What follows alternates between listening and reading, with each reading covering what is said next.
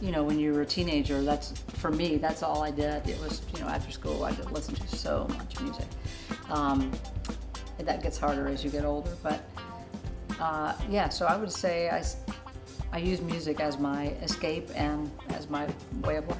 To expand my horizons, I need to start doing it with people my age. So it's kind of the impetus behind the millennial blues and things like that. I mean, that's just the way it happens sometimes, and that's okay, but some have to try twice as hard to be considered half as good. Maybe some of the female firefighters feel that way too. Have to try twice as hard to be considered. Don't become bitter, become better, and you'll be better off.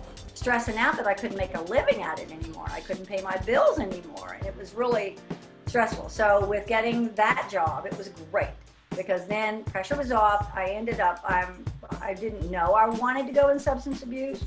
It turned out I adore that field. I went to study abroad semester in China, and that was like really eye-opening about just the world and being in a completely different culture for like 5 months. Really changed my whole trajectory of life.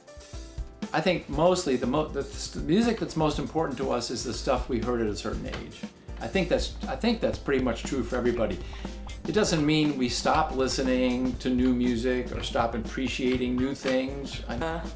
So but it has its rewards, but it's like the good is really good, and then the bad is, you know, it can be very. You can get really. I mean, like I don't know about every artist, but you know, there are really dark times. Plus, homeschool always provided me with a bunch of freedom to do what I needed to do.